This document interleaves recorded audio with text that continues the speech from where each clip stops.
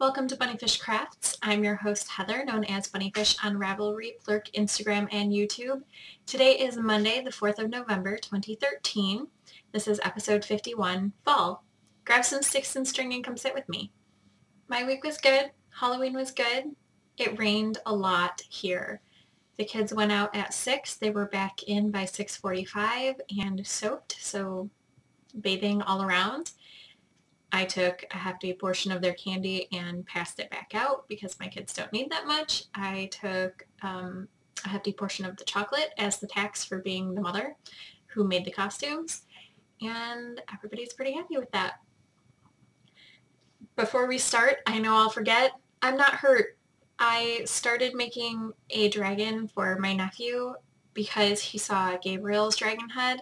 My sister was watching the podcast and she was like, "That's so cool." And my nephew was like, "Ask Auntie Mama if she'll make a dragon head for me." So of course I said yes, and I put covering over this hand, the hand that was holding the mask as I was spraying, and forgot about the spray back. So don't be concerned. I totally scared a couple people at knitting yesterday because it just doesn't want to wash off. It's off of the bottom for the most part, but not off of the top, and I've washed my hands many, many times. Anyway, let's talk about the sweater knit along. That started on the 1st, and it will run through December 31st. Any sweater that you want to make, you can make whatever you want. Work in progress, UFO, whatever. New project, one sweater per person, one entry per person. You can make as many sweaters as you want, but you only get one entry into the prize drawing, which still undecided. I'll figure it out. If anyone wants to donate a prize, that's cool. I just haven't figured out what to do yet. If you have suggestions, let me know. And the tag for that is BPH sweater. I started my sweater, but you have to wait. You have to wait. I did finish the sweater this week. Finished that very, very bright Christmassy dog sweater. This is sweater number 4 of 5 for the dog, and I used Knit Picks Wool of the Andes Superwash. The green is called Grass, and the red is called Red. So here's the dog sweater. It's shorter than the other ones because there's no back shaping in the pattern, and I didn't want to try to figure out back shaping while I was doing Fair Isle, so I decided to let it do what it wanted.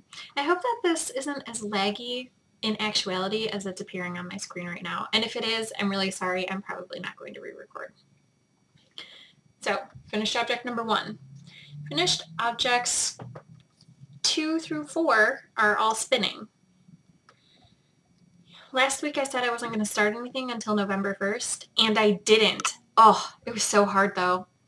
It was so difficult not to start things because I really, really wanted to start things right after the podcast, but I didn't. So I finished the Fiber Cat Mystery Bat, and unknown what's in it. I listed what I thought it might be last week. This ended up being about 58 yards, and it's 30 grams. And it's a little bit thick and thin. It was the first time that I was spinning from the fold, so I was mostly just going for spinning it and not really worrying about consistency so much. I was just practicing. So there's that. Oh, my hand looks ghastly. Sorry about that. That's my showing hand, so can't fix it. You might remember I was spinning yarn for my best friend Mary Lee, and I got to this much yarn and I was like, yep, that's enough. That's enough art yarny goodness. This is my favorite part right here. What I did was I have some colored locks that I was given by a woman at my knit group, and I have some just brown wool. It's a Cordale mix sheep, I think. So I spun the lock with the wool, and then I 2-plied it. I just did an Andean ply. This is 12 yards, also 30 grams. So it's pretty bulky. but I kind of love it, and it's going to be hard to give up because I kind of love it. But what would I use this for? I mean, I guess I could make a monster, and I do kind of want to make a button monster, but Mary Lee will actually use it. She actually likes art yarn. Like, I like art yarn too, but she finds it really useful. So she makes yarn falls, and so that will be good for her. And I also finished off something that has been sitting for a really long time. If you have watched this podcast for a while, then you might remember that I had a candle catastrophe, I don't know, a long time ago. Last winter, maybe in the spring, I have no idea. Sorry, Molly is settling under my desk, so she's making lots of racket. Anyway, I had a candle catastrophe. I was spinning, I set my spindle down next to my candle, and I had intended it to only be like 10 minutes that I set it down, but then something happened with kids or something. I don't remember exactly what happened. All I know is I came back later and the wax had gotten all over my spindle. It was just a CD spindle, so it wasn't as tragic as it could have been, but it was all in the fiber. Well, I tried to clean the fiber and get the wax out, and it wasn't really coming out. It kind of was, but it wasn't. So I just set aside the fiber. And I finally picked it up, and I was like, you know what? I'm just going to finish it off. So what I did was I took the singles. I had 2 separate piles, spun the singles together, and then Andy implied that 2-ply, so it's a 4-ply. And I think that's called a cable ply, but I didn't look it up before I started, so I'm sorry if that's not right, but I think it's cable ply. And it's the first time I've done that, and that was really cool. And it ended up like this. Can you see the wax still coming off? I tried to wash out more of the wax, and I got rid of more of it, but there's still wax in it. I'm hoping Mary Lee can still use it, and if not, she can just lie to me and said that she used it, and I won't feel bad about, it had wax in it. But again, with the yarn falls, you can use different textures of yarn, and the wax won't necessarily take away from that. These have all been washed. I'm probably going to take this outside though and hit it up against the porch to try to get more of that wax broken out of it. Finished object number 5 is the one cast on that I allowed myself, that I said on the podcast last week that I was going to allow myself so that I could be in the sort of a knitter, sort of a knit along with the Geometrix studio design stuff from Josh. I don't remember what it was called, but Josh Ricks, he's the designer. The idea was to knit something with one of his patterns, and I did. Oh no, I thought I wove in all the ends, but I didn't. I didn't weave in this end. So I will weave in that end right after I finish recording so that I can put it away. But I did the Rock Stratumits by Josh Ricks, and I used random worsted weight acrylics. No, the black is random worsted weight. The purple is Red Heart Super Saver in plum or dark plum. I used a US size 6,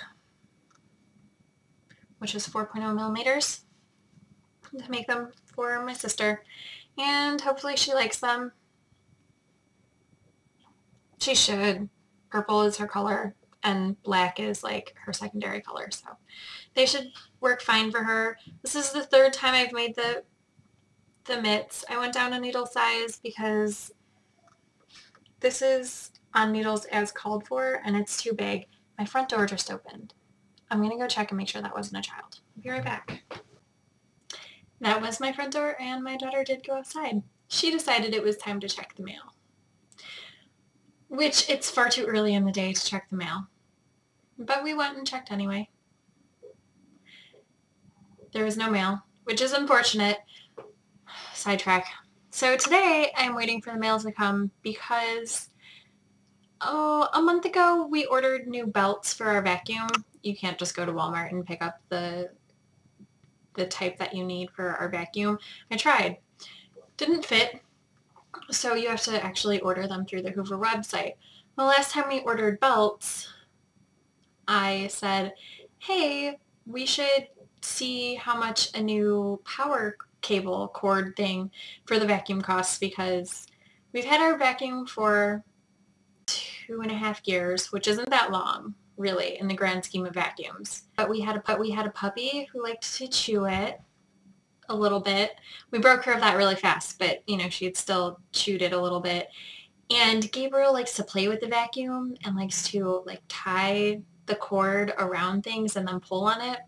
Not great. I, of course, tell him to stop when I see it, but yeah, sometimes he plays with it and I don't see it because I'm doing other things like cleaning or stuff with Mara or whatever. Going to the bathroom for 30 seconds. So when we ordered the vacuum belt, I was like, hey, let's order this cord. And she was like, no, it'll be fine. We'll just wait. Well, now we're waiting. It finally broke, and he ordered it the next day, and he had it shipped, but he hadn't changed his shipping address on Amazon to the new place. It was still to the old place. So it's on its way here. It was supposed to be here Thursday. Hopefully it'll be here today, though, because they had to forward the package. Anyway, digression. I was talking about these mitts and how I made them a little bit smaller so that they would fit my sister's hands. I don't know if her hands are as big as mine or if they're a little bit smaller. This still fits my hand, but it's snug now. Not tight. I can still move my hand, still full range of motion, but it's snug. My mitt, on the other hand, on the actual other hand even, is kind of loose. It goes up higher. It's just kind of loose. So she gets the smaller ones that, if her hands are smaller than mine, will fit. I don't know. I don't think we've tested that out in a while, hand size. So those are the things that I finished. Let's talk about what I've been working on. I picked up the miter square lap gown this past week, and now I'm sitting on it, apparently. So I finished the last square on the 3rd row, and I started the first square on the 4th row, which will be the last row. This is how wide it is going to be, which I think is the perfect width. I think that 3 was going to be too small, and I'm very thankful to my sister for sending me her leftovers in Lion Brand Homespun, which is what I'm making this lap gown out of, and other comparable yarns. This blue, for instance, right here that I'm using is Karen Simply Soft Chunky, maybe? Bulky? I don't know. Whatever their similar weight is. I'm using US size 10, which is 6.0 millimeters, says my notes, to make this lap gown, and it's just a miter square pattern. Pick up the sides and decrease in the middle. It's really easy. Type it into any search engine and it can show you. I picked up a languishing project this week. You haven't seen this since June, maybe July, because this is the project that I started when I went to the Zombie Knitpocalypse. I think I started it the night before and then worked on it on the plane and worked on it there. And when I got on the plane home, I started the gusset. And I got home and continued on the gusset and then went to start the foot. Read the foot pattern and was like, oh, I did the gusset wrong. So I had to pull out the gusset. And then it sat there for months because it was in timeout. I wasn't emotionally ready to pick it up. Silly, right? But I just wasn't. I was like, no, Cookie A is too crazy. I can't do. This is Cookie A. This pattern is called Nebula. I was like, I just can't. My brain won't go there. So I picked up. Here is where I was. This is where the gusset starts. So I've done this portion. And I am almost done with the sock, actually. I have less than 10 rounds until I start the toe. I would say probably 6. So next week I should have the first one done and be started on the second one. I would like to say that VKMs are amazing because sometimes you need to have a sounding board. You need people to be like, how about this? I was working on this pattern, and I'm sure you can tell that along this edge things stop. Well, I was reading one of the charts, and it was called the decrease chart, but for the first several rounds you didn't decrease. And I was like, okay, I'm sure this makes sense somehow, but I don't understand. It was 11 at night, 10 at night. I don't know. It was getting late-ish and I was kind of tired. So I was like, I don't get this. Someone please help me work this out because I know it will work and I trust the pattern. I just can't get myself to knit on it because I don't trust it enough to do it right now. So then Josh was like, well, do you decrease later? And so I looked at the chart, and yeah, sure enough, all those missing decreases at the beginning of the chart showed up at the end of the chart. I was like, yeah, that's why I keep you. Because sometimes you need people to tell you that, hey, this is why it makes sense. This yarn is super gorgeous. It's not a stripey, but it is striping. It's a variegated. It's got these cool little skinny stripes. Well, I think it's variegated. I would classify it as variegated. It is by Test Designer Yarns. I don't have the ball band. It was a really tiny little ball band, and I know that I've seen it in the past couple of weeks. I just don't know where. Oh, and these stitch markers. I can't remember if I showed you these stitch markers back in June because they were on this project and maybe I did and maybe I didn't. But these are the stitch markers that we got in our goodie bag at the Knitpocalypse. They're from Absolute Wonder, and there's a little zombie guy. There's his face. And then these green rings with black beads, and I'm really sad because it came with a lot. It came with more than 3, but I lost all but 3 while I was at the ZK.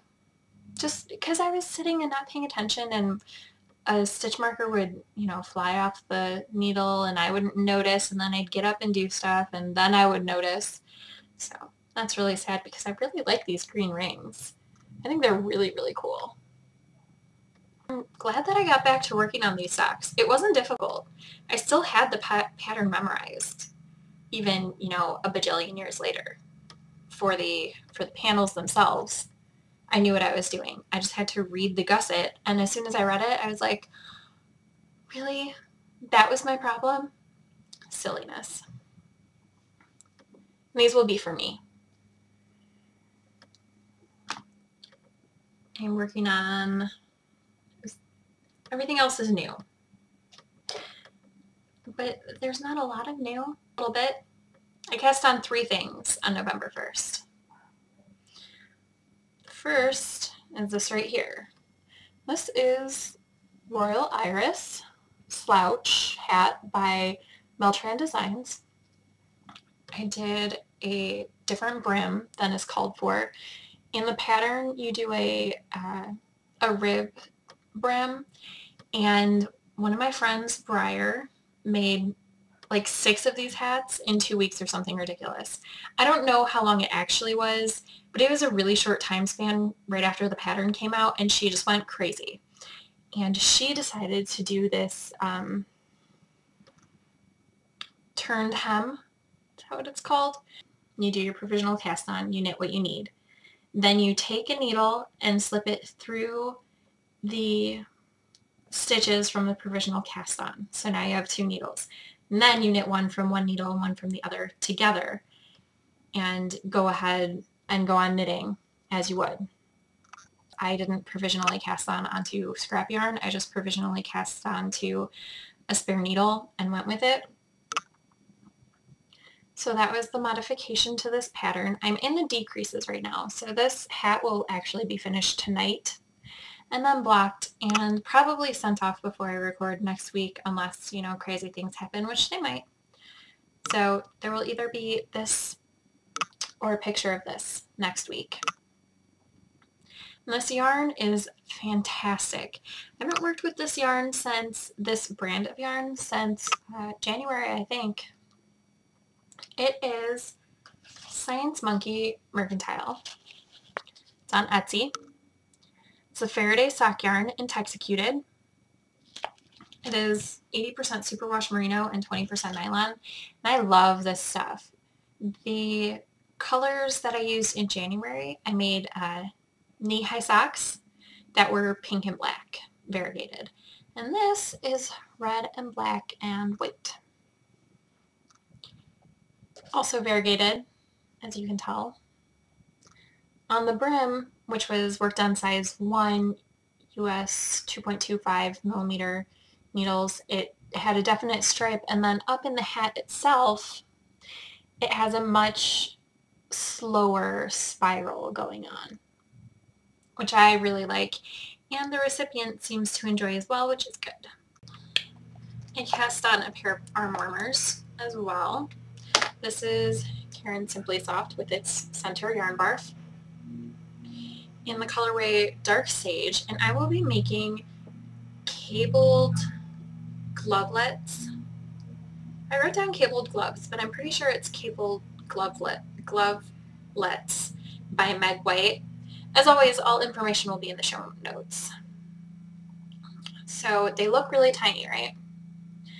But there's a lot of ribbing, and they're wide enough for my big hands. And I'm making them for a girl, so they should fit her hands just fine. I'm about to split for the thumb. And I did this all on the first and then just didn't work on it anymore. Decided to work on other projects instead. My last November 1st cast on is my sweater for the sweater knit along, and this is how far I am. This is the top. Well, this is the top of the sweater. It's a top-down sweater. It's Tappan Z by Amy King. It's a free pattern on Knitty, and this part right here is the diamond motif. I just started it.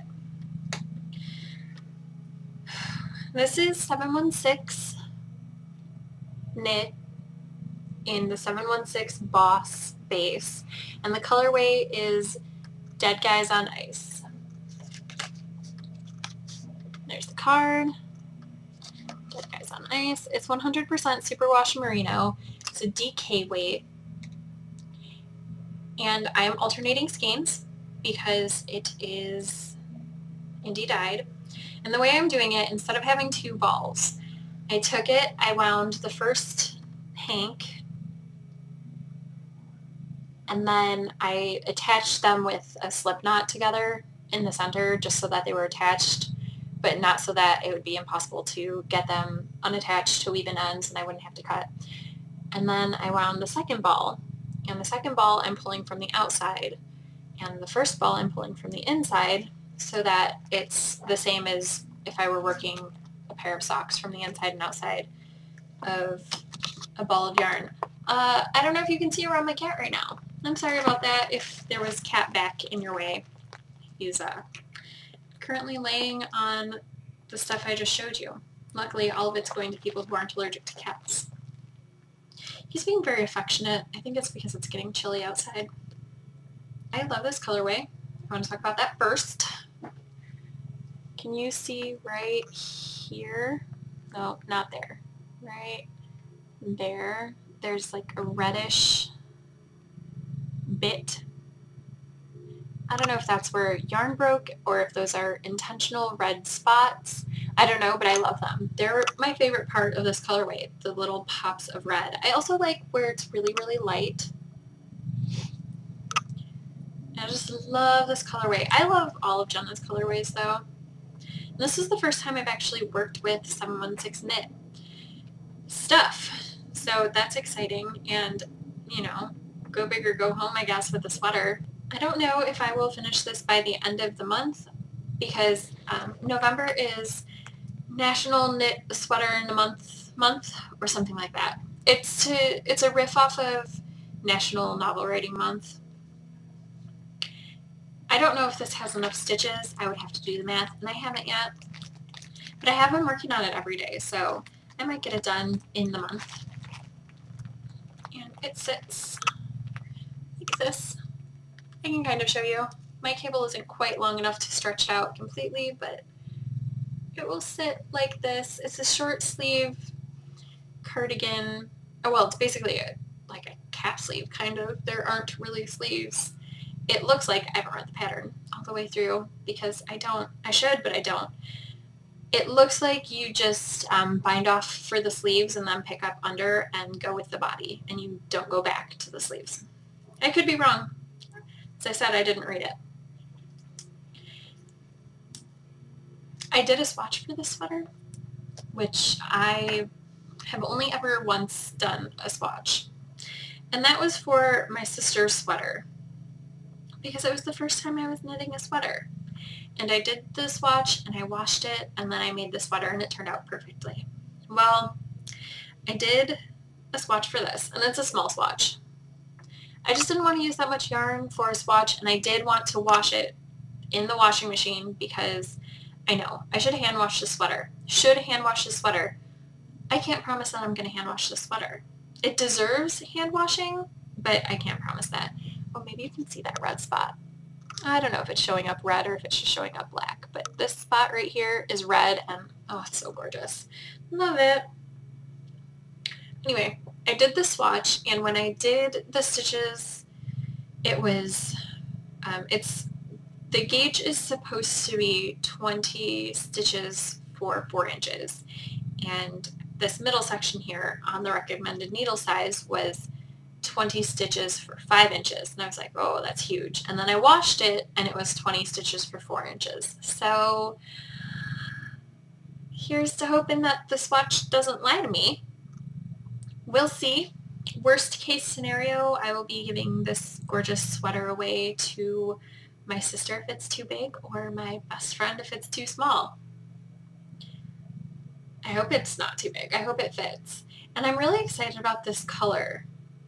I don't buy blue clothes, obviously back to black again this week, but I think that this sweater will look really nice over this shirt in particular. It's a long sleeve. I have sleeves pushed up, but it's a long sleeve, so I can layer this over my black long sleeve t-shirts or my black short sleeve t-shirts or my black tank top. It's a good color for layering over black. And I'm really enjoying working on it. This yarn is really, it has a really nice twist. It's smushy in all the right ways. It feels strong. It's fabulous. I love Jenna's stuff. And I think it has really good stitch definition too. That's my opinion.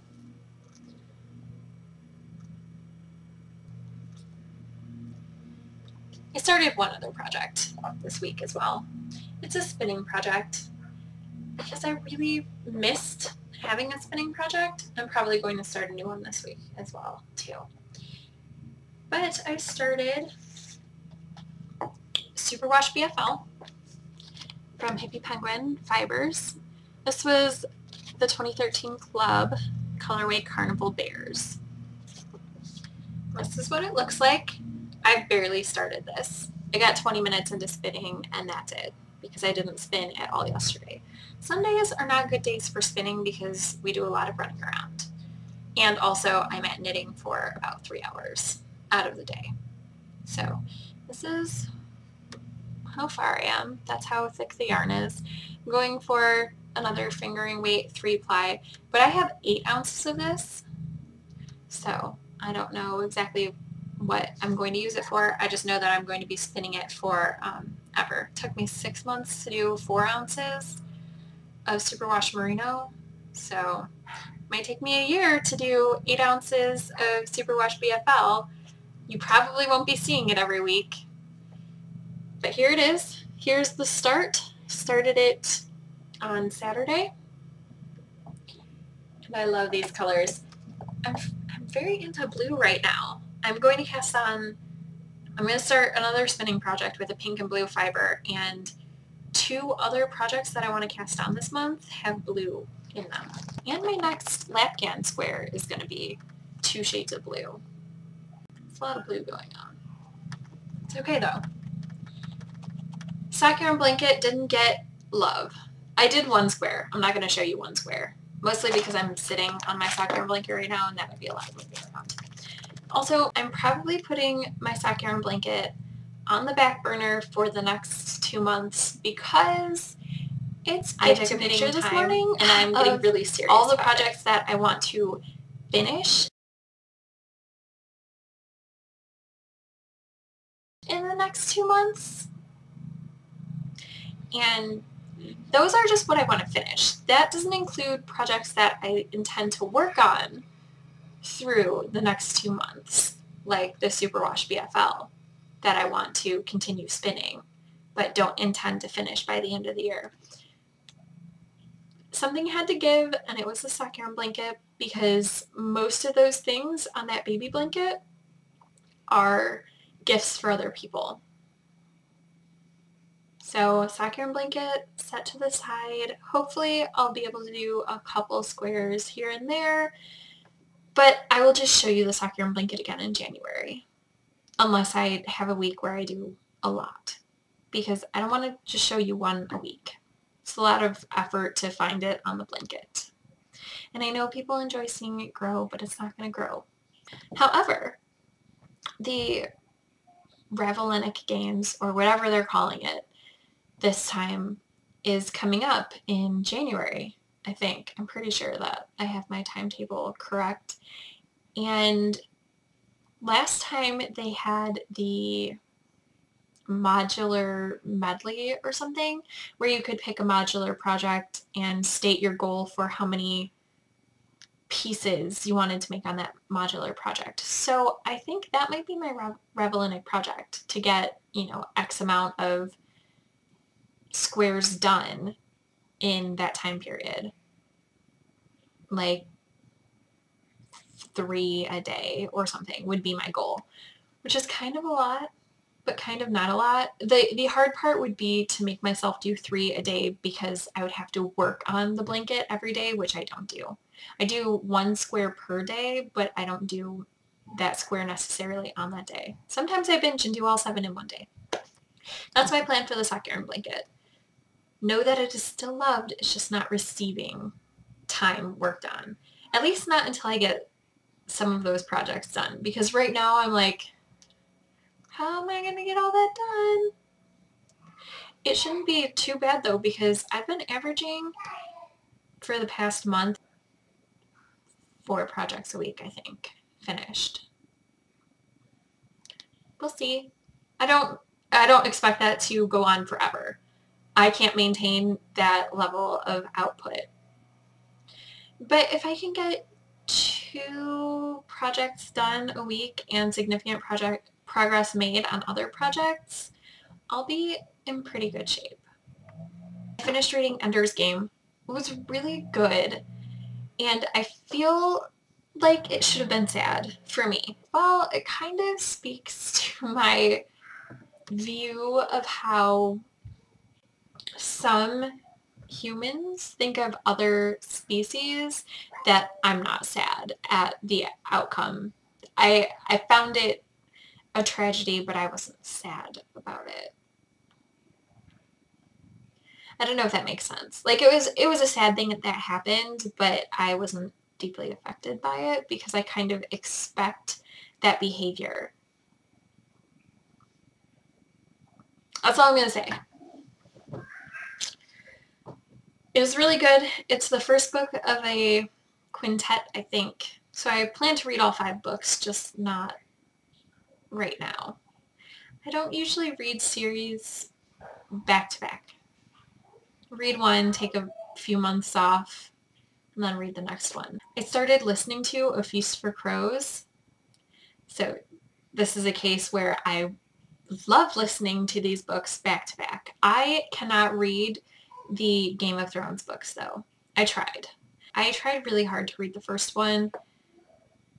No good. So I got the audiobook and I was like, yes, this is amazing. I just think that for certain styles of writing, I do much better listening to it, where I can engage parts of my brain in something else versus reading. Because I read and knit at the same time, but I usually knit on a miter square or something while I'm reading. Whereas when I'm listening, I can knit on any of my projects. So even when the book gets very political or very wordy or whatever, I'm still engaged in both the book and the knitting, or the book and the cleaning, or whatever I happen to be doing at that time. I'm really enjoying A Feast for Crows. I downloaded it through my library. I don't know if you know about how libraries are switching over to digital media. Not completely, but they're offering it, because I was in a VKN and some of the people didn't know about it. And Breyer then went to everybody's local library for them online and found the rent ebooks thing. I went to the library's website to place a hold for A Feast for Crows, and it wasn't available on audiobook for a while because there were, 10 holds or something. But they had electronic media, which I could download right away. So I was like, yes, I will borrow this book. So what it is you go, for my library, you find your electronic resource, and then it redirects you to a website, and you download the content and use your barcode, the number on the back of your library card, to gain temporary access for the book. So I have this ebook for 2 weeks. I'm on to the last things. 3 podcasts. Cotswold Knitter is Katie, and she lives in England, so fantastic accent for those of us who don't live in England. She knits a lot. She has 2 kids. She just bought some yarn from Penguin Soup for her son that was pink, which he will not be using, or he will not wear because it's pink, and he magically, he asked for that color. It's based off of Pokemon, and he likes the Pokemon and didn't think about the fact that it was pink, which I enjoy. I enjoy listening to her tell the stories of knitting for her kids and just about the kids in general. Hers are older than mine, though. The second is one that just started, actually. I only watched the first episode because that's all there is.